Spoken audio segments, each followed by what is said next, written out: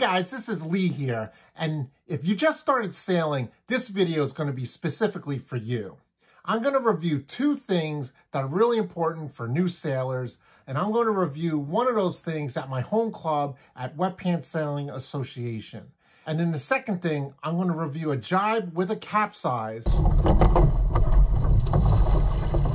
and what went wrong and how to avoid it. Now, the first thing I'm going to review at my home club, Wet Pants Sailing Association, is how to launch a small sailboat like a Sunfish in the prevailing winds, which in Sayville are basically a southwest wind. When I first personally started sailing at Wet Pants, I was really intimidated. I never really sailed in tight quarters with a bulkhead on one side and pylons on another, and I wasn't really confident in my skills because I was only soloing my Sunfish for basically 2 or 3 times. And I was never encountered these obstacles, and I really didn't know, and I wasn't confident if I can get out there without hitting that bulkhead. But after a while, you start to watch people, how they do it. You start to talk to people, you make a few mistakes. But after you do it several times, that narrow canal over time can get really wide enough to basically maneuver your boat in any which way you need to. I'd like to thank Matt Fleming from Connecticut, who's wrote me and he sent me a whole bunch of stickers that he's made, and he sells them in his Etsy shop called StartWithAScribble. He has things like these Sunfish stickers, which have all different patterns. He also has lasers, Hobie cats, Hobie 16s, even a keelboat like a J24, and an Opti. He also has non-sailboats, and I think he can make custom stuff like this kayak. If you're interested in getting any of these stickers from Matt, I'll leave a description down below. I'm not getting any compensation from Matt. I'm just trying to help him out. So if you place an order, please let him know that you found him on my channel. And now to the video, which is the prevailing winds here in Southwest. And as you want to launch, you want to actually probably go halfway between this pylon and this corner. So you want to be launching out here. When the water's light, you can launch out here. The reason why you want to go deep is because when you put the board in, you can only put it halfway down, and you're going to slide to the left. It's coming from the southwest, which is prevailing. You could start right here and then aim for that corner as much as you can and tack right here. But you generally don't want to be starting in the middle to the left here, because you're going to be pushed into that bulkhead, and that's not fun. Right. He's sliding to the left because his dagger board's not down. Now he's putting down his dagger board. It's kind of low tide. He just sails out there, and then he'll eventually turn. And then when we turn, I'll say ready about. And now for the second thing I'm going to review in this video is the jibe and accidental capsize. Now let's look through the video and let's see what happened. So I saw this video a few days ago, and I just had to review it because this is going to be a great learning experience for anyone who's been in this situation, who jibed, or who is learning how to jibe. And there's certain things that you could do and anticipate in order to not capsize. So let's take a look at it right now. Okay, so the video is about 26 seconds long. However, by the time she started to jibe until she jibed and capsized, it was only 3 seconds. So a jibe is a lot faster maneuver than a tack, because a tack, you turn your boat through the wind, and a jibe, you turn your boat away from the wind. So when you jibe, your sail does not luff. It actually catches wind, and then when it fills on the other side, the boom snaps across.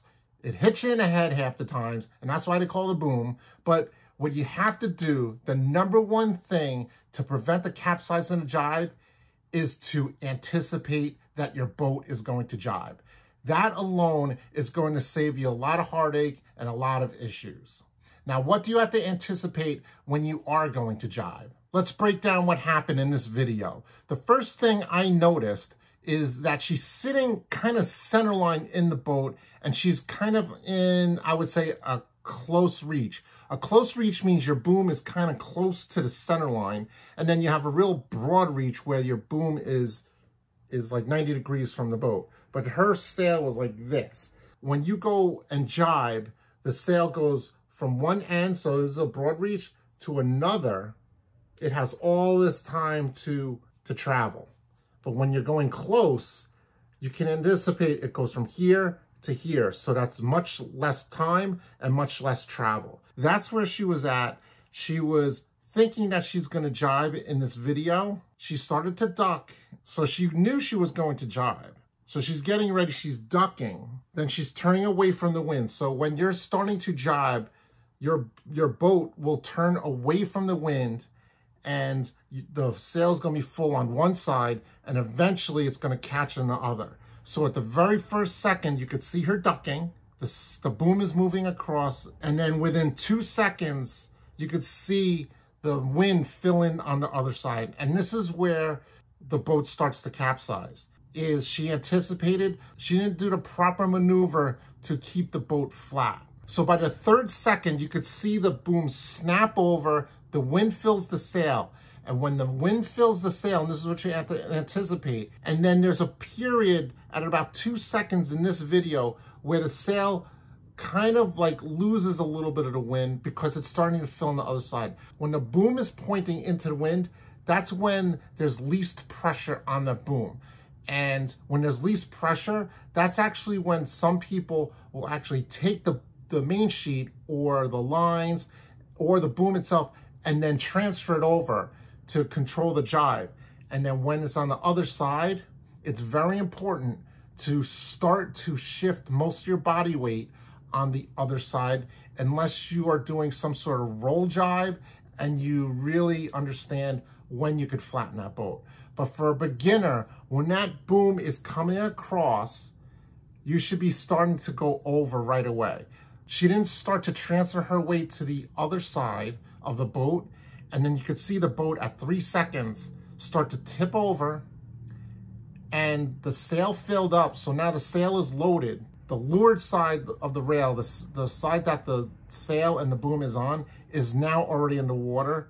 She's trying to lean her upper body over, and that's not enough because she's pretty small to counteract the forces of the wind on that sail. So what you'd want to do is when that boom is moving over, you want to start shifting more weight to the other side. Mostly her core and her sit bones is still in the center line of the boat. And that's not enough, basically sitting on the middle of a seesaw. And it's not enough to counteract the weight of the other person. Before it even gets to 4 seconds, she's in the water. I'm going to list a few things that can cause a jibe and a capsize, and let's see if they're in this video. One of the first things is the boom getting caught on something. It could be the dagger board that's up, it could be your head, or it could be your life jacket, it could be the main sheet drooping down. So let's see if any of these are in there.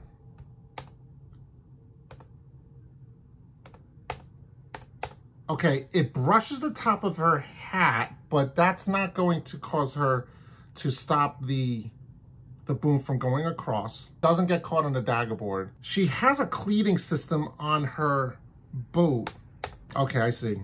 So at 3 seconds, some people have mentioned that, did you cleat the main sheet? And General replied that she did not cleat the main sheet.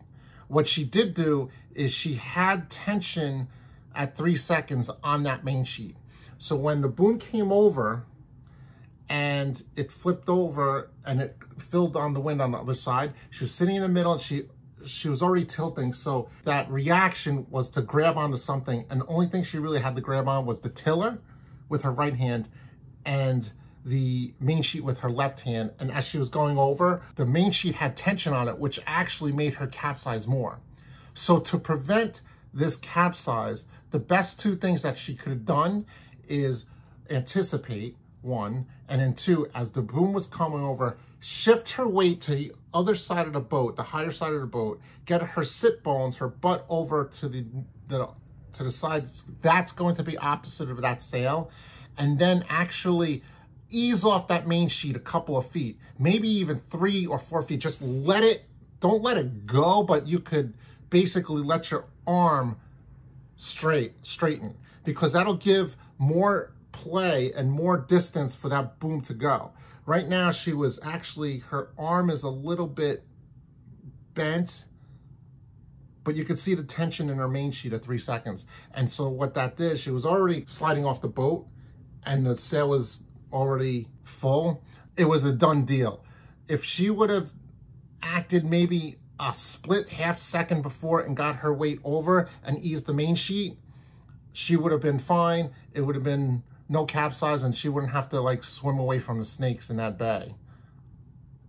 Yeah, I read somewhere there are snakes in that bay. Let's see her boat set up, and let's see if there's anything that she could have done to prevent it. The first thing I'm looking for is that if she has main sheet hangers, and she does at least have 2, maybe 3 main sheet hangers, so she gets a plus for that. Because if you don't have a main sheet hanger, there's a good chance that that main sheet's going to capture her hat, it's going to fly off, it's going to hit her neck or her life jacket. So that's good. I think she does have a cleat on her main sheet block, but I don't think it was cleated, so that's fine too. The interesting thing that I did notice here is that at about 1.5 seconds, she actually, when the sail was moving across and then the boom points into the wind, which actually takes the pressure off, she did give it a little tug of the main sheet, maybe about 2 or 3 inches, and that helps the boom come over. So that's actually the proper technique. The biggest thing is the weight shift over to the other side and then the easing of the main sheet. Now, when you ease the main sheet, you're spilling the air, and when you spill the air from the sail, you're actually leveling the boat. This goes for upwind and downwind. So when in doubt, let it out. That's what she could have done a little bit better and to prevent this capsize. But her boat setup is fine, and there's nothing wrong with the boat to prevent the capsize. It was just a timing error. She's learning how to jibe. Geraldine did another great thing, is that she just slid off the boat and went back on it and went sailing again. She didn't panic. It's very important not to panic. Even if the sailboat sails away from you for several feet, most of the time you'll be able to catch up with it because the sail's going to be into the water. It doesn't really go anywhere, and it's very rare that the sailboat will really sail far away from you. Thanks, Geraldine, for posting this video. It's a really good video to be learning from. Everyone's been in this situation. If you don't get wet, you don't capsize, you don't fall off your boat, you're not sailing enough, because on a Sunfish, it's made to capsize. It's a wet boat, so you're going to get wet. So this is just par for the course. So thanks a lot, Geraldine, and I hope you learned something. If you like this content, please smash that like button. Leave a comment down below. Tell me what you would do in Geraldine's situation to help prevent anything. Have you seen anything that I missed? Leave a comment down below. I really appreciate it. Hey, we got Melina and Carter. And I had the pleasure to take 2 children who has never sailed before, and I got to take them on my Sunfish for their very first sailboat ride. Are you guys having fun? Yeah. All right, so this is your first time on a sailboat? Yeah. All right, that's good. And we're at WPSA Sailing Association. They actually raced today. I took them on 4 races. But it doesn't really matter about the place, and you guys had fun, right? Yeah. I had fun taking these guys. So, Carter, what did we finish? We finished first in 1 race, and then with Melina, I think we finished second and second. We're gonna just cruise around now, bring them back, and smash that like button! So at Wet Pants, we have Sunfish racing.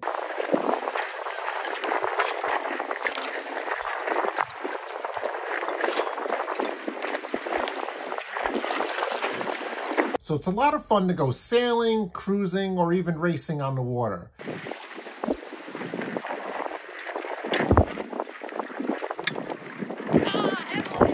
If you have the opportunity to take out someone new on a sailboat, please go ahead and do so if you're confident enough.